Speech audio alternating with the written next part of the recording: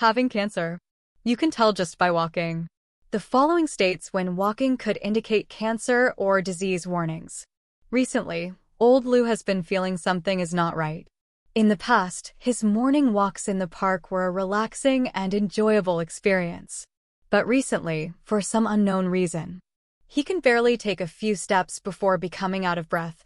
His legs feel heavy, and sometimes his feet feel weak, almost causing him to fall. That inexplicable fatigue feels like a heavy stone weighing him down, making him walk slower and slower, and it stirs up a hint of worry in his heart. Could it really be that he's just getting old? Old Lou mutters to himself, but his intuition tells him the problem is more than that. This leads him to decide to visit the hospital, to chat with Dr. Lee. This time, he wants to find out if this fatigue is merely a natural phenomenon of aging, or if his body is hinting at something more serious. Old Lou rubs his legs and, with a hint of helplessness, says, "Doctor, I get so tired after just 2 steps, and my legs feel heavy. What's going on? I heard that walking can reveal serious health problems. Is this true?" Sitting across from him, Dr. Lee, wearing reading glasses, looks at old Lou's worried expression, smiling as he shakes his head and says, "Old Lou, there's some truth to that. But don't worry too much. Let me explain to you the walking states that might indeed signal health issues. The state of your body while walking can reflect some of our health problems. For example, if you feel a noticeable weakness in your legs while walking, especially when going downhill and your legs feel weak, this could be a sign of a nervous system problem. This might not only be related to the nerves, but sometimes even linked to certain cancers, like prostate cancer with bone marrow changes." Dr. Lee paused, then continued. Additionally, if you experience leg pain while walking, especially in the inner thighs or pelvic area, this could also be a warning sign. Such pain, if it relates to bone issues, could be associated with bone tumors. Moreover, if you often feel sharp pain in your back or legs while walking, you need to pay extra attention, as this might be a symptom of spinal compression, or sometimes even metastatic spinal tumors. Dr. Lee smiled and said, "Not all these abnormalities while walking are cancer, of course, but they're signals that we need to investigate further. For example, persistent leg pain while walking might indicate vascular issues, like deep vein thrombosis, especially when you notice not just pain in your legs, but also swelling and warmth. This condition should never be underestimated." Old Lou nodded, his expression tinged with concern. Dr. Lee continued to explain, "If you feel heavy while walking, as if your feet are like lead, this might be a sign of peripheral neuropathy, sometimes related to chronic diseases like diabetes. If you experience sharp pain in your legs or back while walking, it might be related to spinal diseases." Tip 1. Maintain good sitting posture. Avoid prolonged sitting, and keep your back straight, standing up regularly to move around. Tip 2. Engage in appropriate exercises for your back muscles, like stretching or light strength training, which helps maintain spinal health. We need to perform some basic tests, like blood tests and imaging examinations, to help us understand the cause of these problems. In daily life, appropriate exercise and maintaining proper walking posture are very important. Do not underestimate walking. It is one of the simplest and most effective forms of exercise. At the same time, a balanced diet is also necessary, with adequate intake of essential vitamins and minerals. Dr. Lee's words gave old Lou a little reassurance. He realized that it wasn't just about paying attention to these symptoms, but also about improving his lifestyle.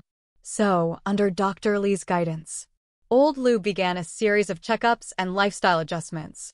These small changes could be key to preventing disease progression. After undergoing a series of tests, old Lou returned to Dr. Lee's clinic to hear the results. Dr. Lee smiled as he took out the test report and said, "Old Lou, your test results are out. Don't be nervous. Let's analyze them step by step." Old Lou nodded nervously, clearly concerned about the results. Dr. Lee explained, "Your blood and imaging tests are basically normal, with no obvious signs of cancer detected. However, your blood sugar is a bit high, and you have mild fatty liver. If these issues aren't controlled, they could affect your health. Upon hearing there was no cancer, old Lou let out a slight sigh of relief. But he immediately asked, "Then what's with the heavy legs and fatigue while walking?" Dr. Lee patiently explained that this issue is related to blood sugar and fatty liver. High blood sugar affects blood circulation, leading to insufficient blood supply to the legs, while fatty liver slows metabolism, causing recovery capacity to decline. Looking at old Lou, Dr. Lee earnestly explained, "High blood sugar isn't just about elevated sugar levels. It directly affects the circulation of blood throughout the body. When blood sugar is high, the endothelial cells in the blood vessels get damaged, leading to restricted blood flow, especially to the leg muscles that are further away from the heart. This causes fatigue and a heavy feeling in the legs. That's why many diabetes patients experience walking difficulties or easy fatigue. High blood sugar can affect blood circulation, leading to insufficient blood supply to the legs, causing fatigue and heaviness. Thus, in daily life, you should do the following 2 things.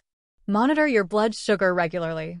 It's advisable to check your fasting blood sugar levels regularly to ensure they remain within a safe range. Increase low-intensity exercise such as walking briskly for 20 to 30 minutes each day to help control blood sugar and improve circulation. Dr. Lee continued, moreover, the presence of fatty liver indicates that the liver's metabolic function is somewhat impaired.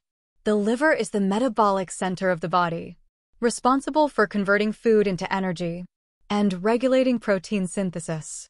When liver function decreases, the metabolic rate slows down, and recovery capacity diminishes, resulting in decreased muscle strength, which causes heavy gait and slowed steps.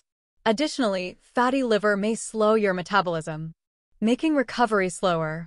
Here's a point you might not have considered. Poor liver function can actually affect muscle function, as the liver is crucial for protein metabolism. If liver function is poor, the ability of muscles to repair and grow declines. Fatty liver can slow metabolism, resulting in slower recovery and a heavy gait. Thus, in daily life, you should do the following 2 things. Adjust your eating habits, reducing the intake of high-fat and high-sugar foods, and increase fiber-rich foods. Regularly check liver function. You can understand the condition of your liver through health checkups to detect abnormalities early. Dr. Lee continued, so, what we need to do now is not just focus on your leg symptoms, but more importantly, improve your overall health from a holistic perspective. For example, adjust your eating habits, reduce sugar and fat intake, and increase protein and fiber to help improve blood sugar and liver function. Dr. Lee seriously said, I recommend that you start doing some light aerobic exercises, such as brisk walking or swimming. These are very beneficial for the muscles of the legs and the cardiovascular system. Aerobic exercise can also help improve your blood circulation and cardiopulmonary function, which is good for controlling blood sugar and improving liver function. After hearing the doctor's analysis, old Lou gradually set aside his doubts. He also realized the importance of maintaining health. Old Lou took note of all the advice and decided to change his lifestyle, truly starting from daily details to improve his health. He began to insist on walking every day, and slowly he found that the feeling of fatigue and heaviness while walking significantly decreased. He felt much more energetic. A few months later, old Lou returned to Dr. Lee's clinic, excitedly saying, "Doctor, I feel much better. Walking is not only easier, but I feel so much lighter in my body." Dr. Lee nodded and smiled, saying, "Indeed, even simple daily activities, like walking, can help us understand our health status. More importantly, by adjusting our lifestyle, we are entirely capable of improving and maintaining our health. There's no need to wait until problems become serious to take action. Every little bit counts in laying the foundation for future health." Dr. Lee continued to remind him, abnormal gait can sometimes be an early sign of cancer, like bone cancer or spinal tumors. So, in daily life, you must do the following 2 things. Pay attention to changes in gait. If you experience long-term gait abnormalities, see a doctor promptly for a comprehensive examination. Regularly monitor health indicators. Early detection can lead to better treatment. Don't ignore even small symptoms. After old Lou returned home, he paid more attention to his health. He also realized that a little fatigue during walking isn't just an aging issue. It is a reminder to pay attention to daily health. Every small change can be a vital clue. To maintain health and improve well-being, daily life adjustments are essential. It is crucial to pay attention to various signals from the body, ensuring you stay healthy and happy. In life, small changes can lead to significant impacts. As long as we stay vigilant, take care of our health proactively, and build good habits, we can embrace a healthier and happier life. Let's remember, exercise is a simple yet effective way to maintain health. Be aware of the little changes in your body. They might be the key to uncovering bigger issues.